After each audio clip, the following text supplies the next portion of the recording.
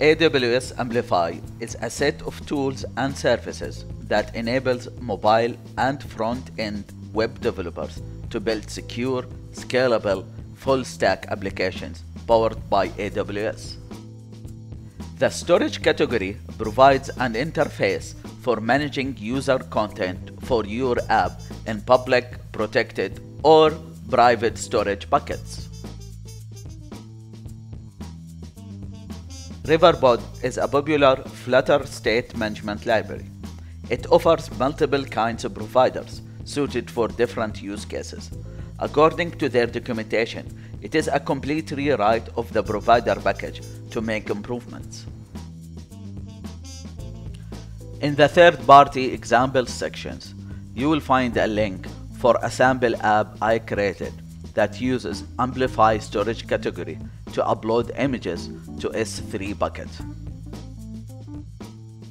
Today, we will go through the steps in the README file to run the app using your own Amplify environment.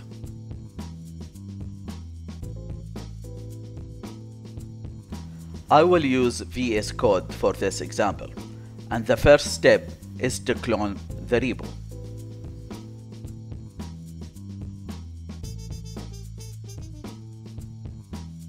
Next, I will create the Amplify environment using the Amplify init command.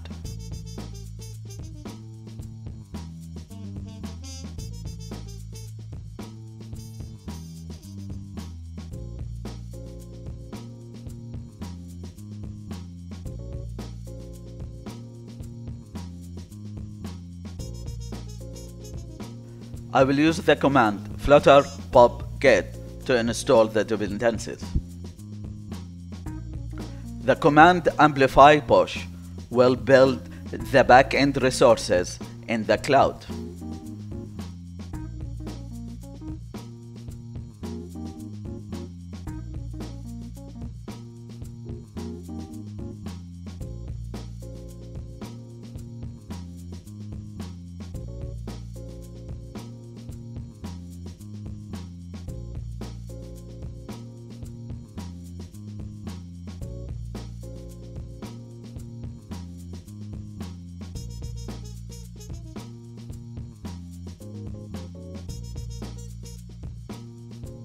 Once completed, I will have an Amplify environment with auth and storage categories configured.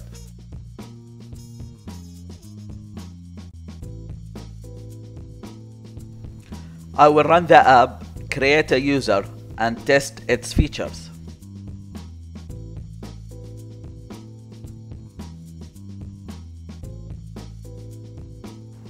The app allows you to upload and delete images from S3 bucket.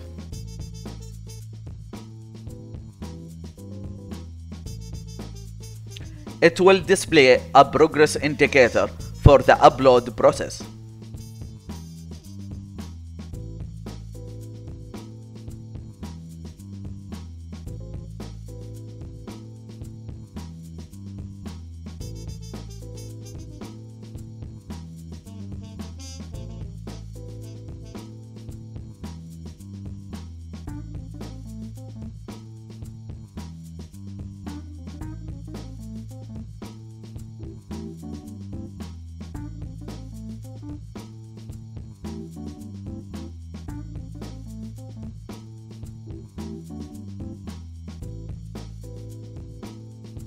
The Amplify CLI commands will create an Amplify folder for your app, where you will find the configurations for the auth and storage categories.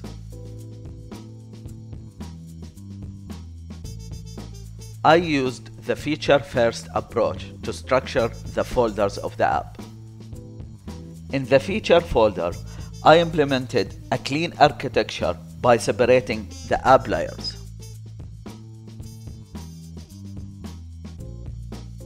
I am initializing and configuring Amplify in the main.dart file.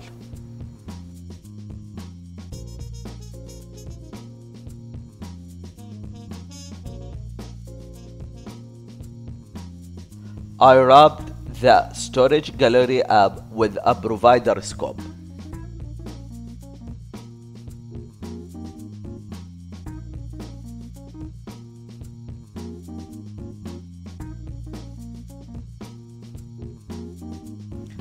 I am using the Amplify Authenticator to add a complete authentication flow to the app.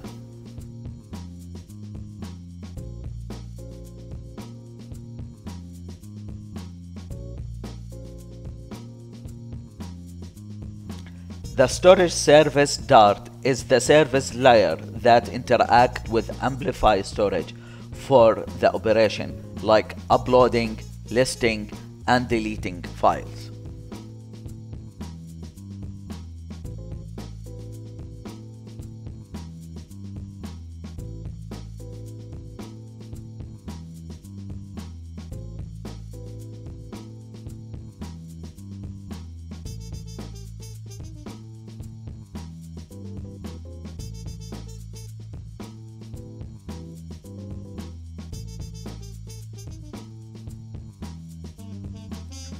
I am using a value notifier to track the file upload progress.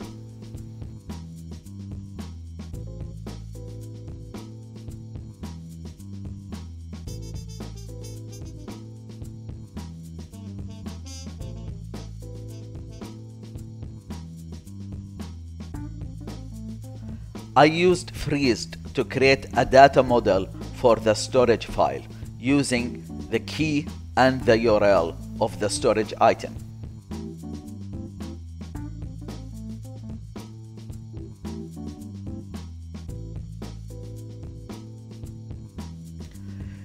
The storage file controller is the business layer of the app, where I have the business logic used by the UI for the app features. The controller uses a service provider to integrate with the service layer.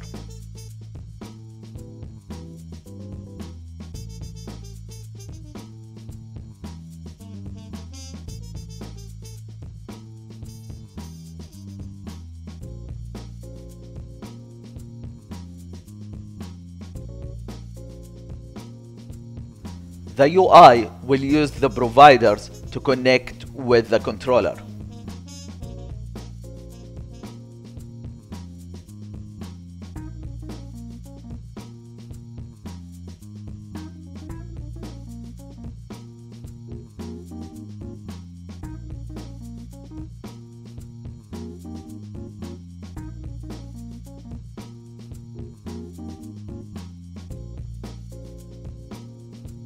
The storage file list page will use the controller feature provider to get the list of the storage files.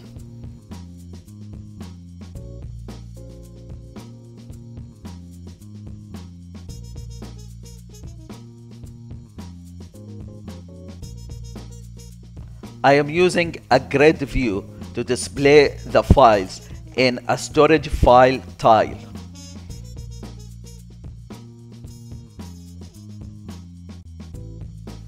In the storage file tile widget, I am using a cached network image to display the image using the key and the URL of the storage file.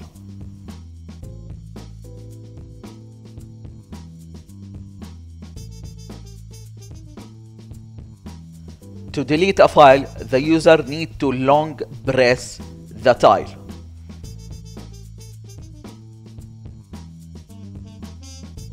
The floating action button will be used to select and upload an image from the gallery. Once uploaded, I will refresh the feature provider to get the latest list of files.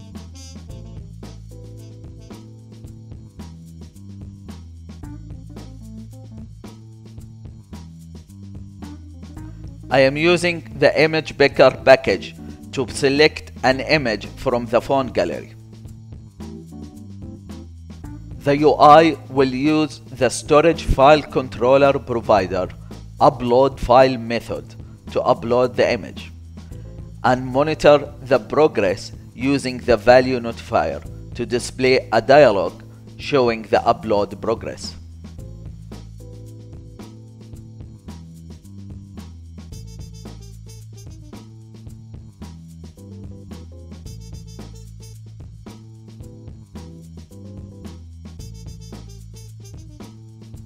The delete storage file method will display a dialog for the user to confirm deleting the selected file.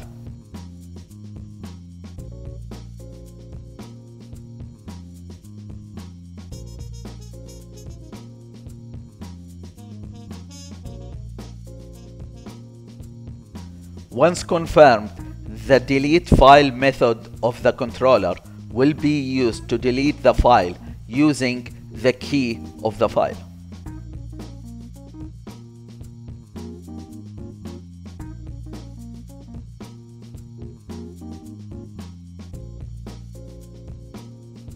The Amplify configuration Dart file is generated by the Amplify CLI, where you can find the details of the cloud resources.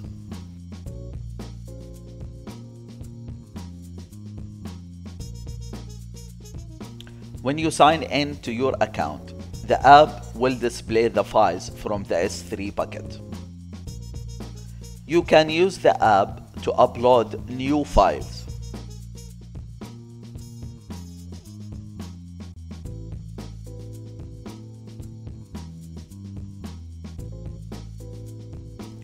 Long press a file to select it and delete it.